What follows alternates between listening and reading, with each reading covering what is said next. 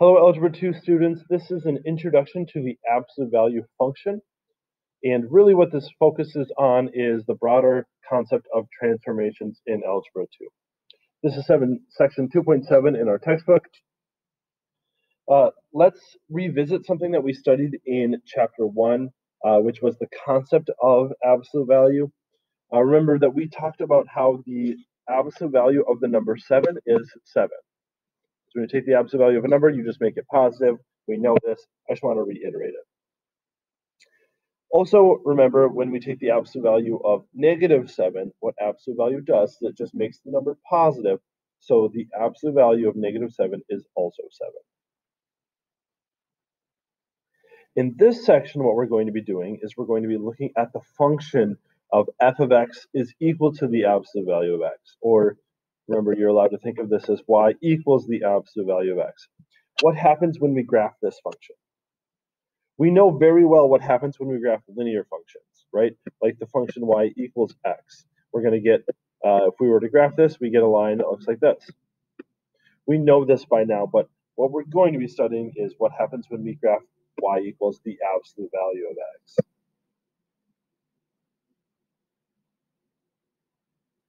So this is called the parent function. Remember, the parent function of any type is the most basic version of that function. So the most basic absolute value function is just the absolute value of x. Let's go ahead and graph it. What happens when you plug -2 in for x? Well, the absolute value of -2 is just 2. What about when I plug -1 in for x? The absolute value of -1 is just 1. Absolute value of 0 is 0, 1 is 1, and 2 is 2. We can go ahead and graph this. -2, 2, -1, 1, 0, 0, 1, 1, 2, 2, right? I just plotted these points. What we actually end up getting is this V-shaped graph. There's one branch, and here's your other branch. The slopes of these branches are essentially 1, and the slope of this branch would be -1. For every 1 unit it goes down, it goes 1 unit over. This one, for every 1 unit up, it goes 1 unit over. And so we end up with this function, which is the graph of y equals the absolute value of x.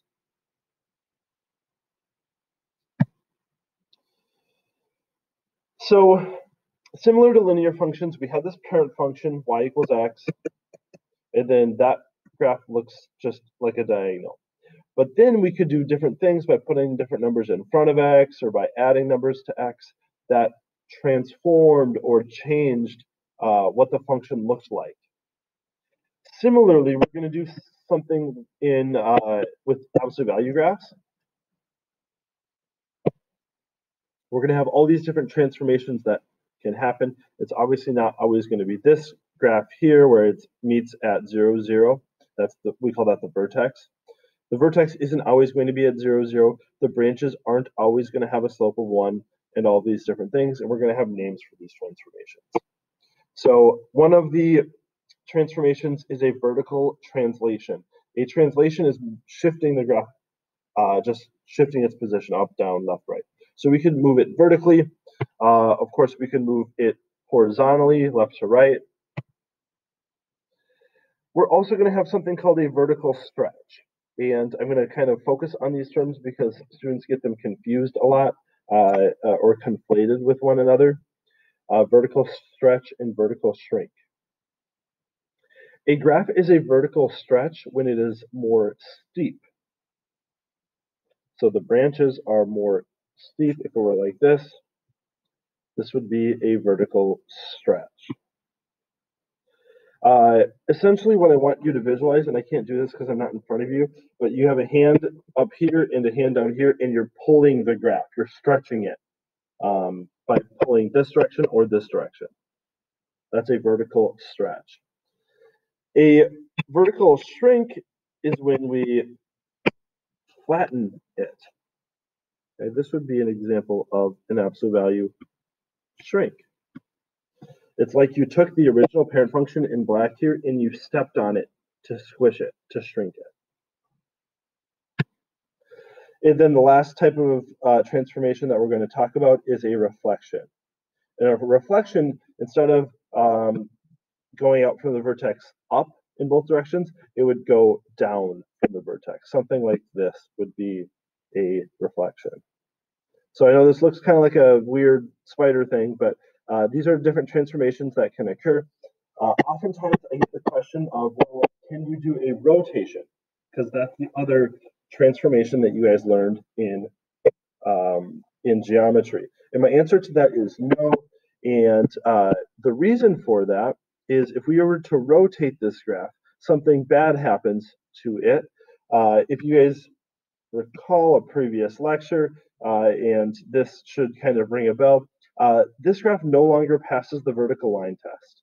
And so it is not a function, right? Remember the vertical line test says you should be able to drag a vertical line across and never have it intersect in more than one place. And it obviously does here. So it fails the vertical line test and therefore is not a function. We're never going to study rotations of the absolute value function in this class. This is a very important slide here. I would pause it right now and write this down. And this is very important, not only for section 2.7, but it comes back essentially in every chapter. And with similar terminologies, but different types of functions. Right now it's absolute value graphs, but we're going to see this time and time again. And the idea is that letters will still be A, H, and K. They're still going to be applied the same way. So if you can make one really good image of this right now and you understand this really well, it's going to help you a lot in the future. So let's go ahead and talk about each of these things. K is the letter of your vertical translations.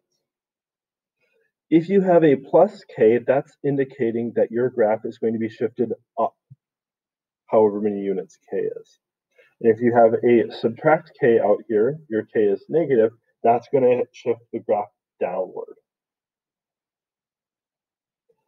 H is your horizontal translation. And you're noticing hopefully that the K says plus K and the H says minus H. H is always representing your horizontal translations, and it's always the opposite way that you think it would. So if I'm thinking, okay, what does plus H do? And I knew it was a horizontal translation, I would think, well, that would move to the right however many units. But in fact, that's incorrect. Plus H is going to shift to the left, and minus H is going to shift to the right.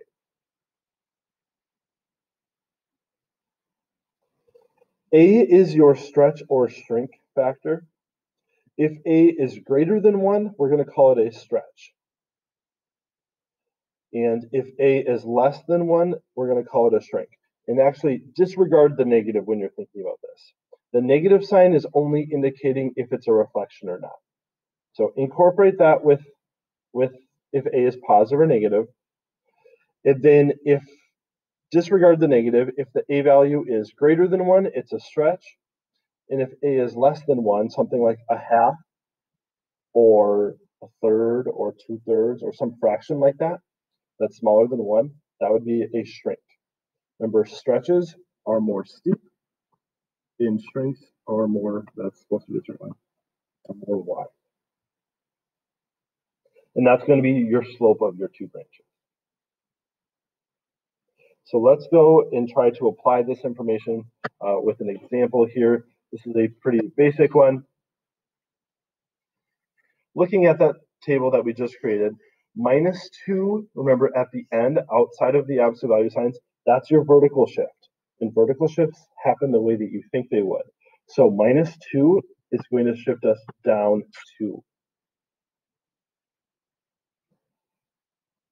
Horizontal shifts are what happens inside the absolute value signs, and this is going to happen the opposite way that you think it will.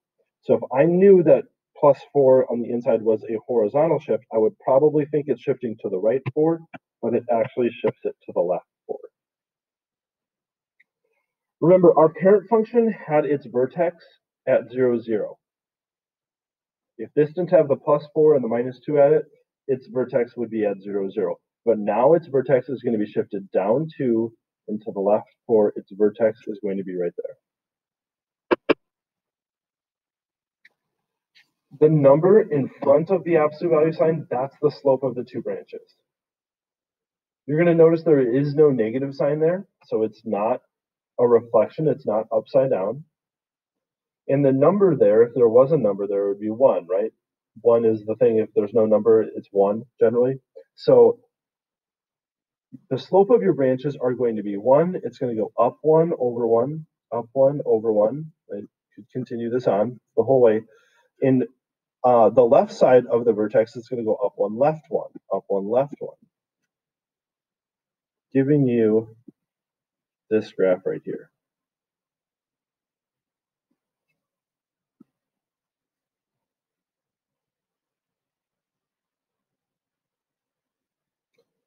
Let's go ahead and look at our next example.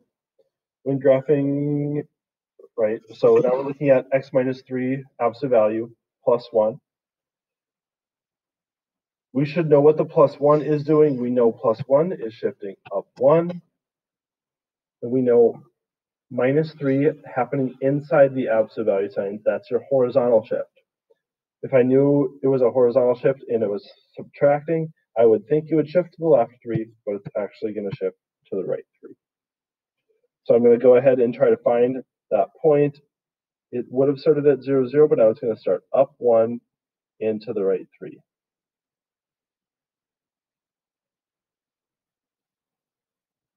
Once again, the slope of your branches is just going to be 1 because that's the number there. So up 1 over 1, up 1 left 1, boom, boom. They do get perhaps a little bit more complicated right now. This one has everything. It has a negative sign in front of the a value. It has an a value there that's not just 1, and it has the h and the k. So just start just like we were. The k value in this problem is going to shift down 1. The minus 2 inside the absolute value signs. Inside the absolute value signs is your horizontal shift, and horizontal shifts always happen the opposite way that you think they would. I would think minus 2 would shift to the left 2, but it's actually going to shift to the right 2. I'm going to find that point down 1 and to the right 2. That's my new vertex. Now this problem has a negative sign in front of the a value, so it's going to be going downward, not upward. And 3, you're going to have to recall this on your quizzes. Is that a stretch or a shrink? So you disregard the negative because you know it's a reflection. And you're going to have to also have that keyword on your quizzes. I'm going to ask for you to describe the transformations. This works for the translations. I'm okay with just symbols, but I'm going to want the words for everything else. So the negative sign is a reflection, and that 3 is going to cause it to be a stretch. Remember, when you're considering if it's a stretch or a shrink, disregard the negative sign and just focus on the value of that number. So not only is it a reflection, but its slope is 3. So you're going to go down 3 over 1, down 3 over 1.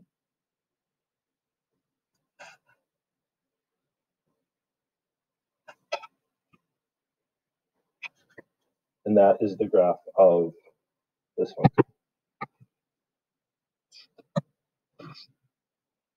Why don't you guys go ahead and pause it here and try this one. See how you do. Make sure it's clicking. We know the plus 1 at the end is going to shift up 1. We know the plus 2 on the inside is going to shift left 2. I would have thought it would have been to the right 2, but it's actually to the left 2. In the 1/2 in front is going to cause this to be a shrink. Up 1, left 2, that will be that point right there. The 1/2 is the slope out of our vertex. So it's going to go up 1 over 2, up 1 over 2, and up 1, left 2, up 1, left 2. Connect them.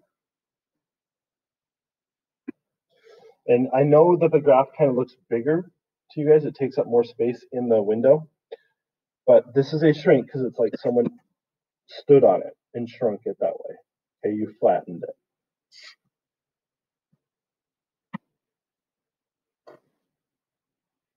The last thing I want to show you is called general transformations.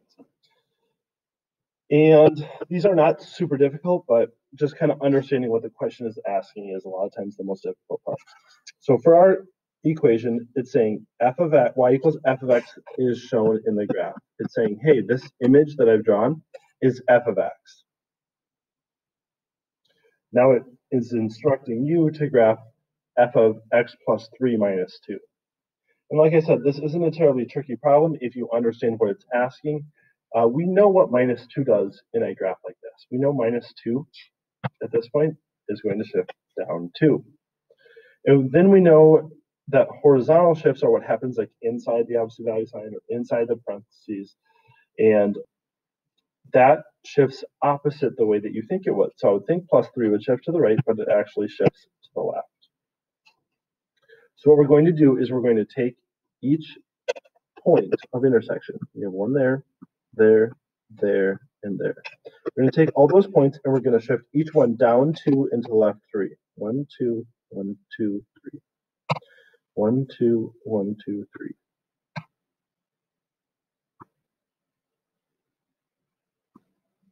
And then you reconnect them.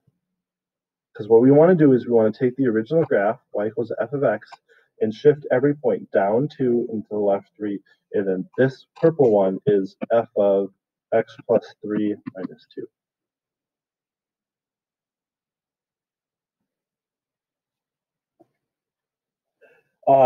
With these general transformations, like we just have a shape and we're applying the idea of transformations to them, the stretch or the shrink factor is the most complicated part to understand. So with this equation, there is no h or k. We're not shifting it up and down or to left and right at all. But we do have a stretch factor by a factor of 2. So what a stretch by a factor of 2 does, normally we said, remember, it changes the slope. Only here's how I want you to think about this in terms of general transformations. I want you to think of it like you're taking every y value, which is the output, right? Every y value, and you're stretching it, you're multiplying it by a factor of 2. So, for example, this point here is 2, 3. Remember, if I was showing you this in front of you, I would say put my hands above it and below it and move the graph this way, up and down, and stretch it like that. What's essentially happening is all the y values get multiplied by 2. So the y value here, this point is 5, 4. Instead of it being 5, 4, you're still going to input 5, but the y value isn't going to be 4 anymore, it's going to be 8. Because you're multiplying it by a factor of 2. For this point here, this is the point 2, 3. When you're still going to input 2 now, but you're going to multiply the y value by 3. So it's not going to be 2, 3, it's going to be 2, 6. The stretch by a factor of 2 is taking the y values and multiplying it by 2. So here it's negative 1, 3. It's not going to be negative 1, 3 anymore. It's going to be negative 1, 6. And then this point is just negative 4, 0, and 0 times 2 is still 0. So we've taken this original lines here, this weird graph, and we're taking it and we're pulling up and down on it and stretching it. So now the graph looks like that. That's how you apply a stretch or a shrink factor to a general transformation. Let me know if you guys have any questions.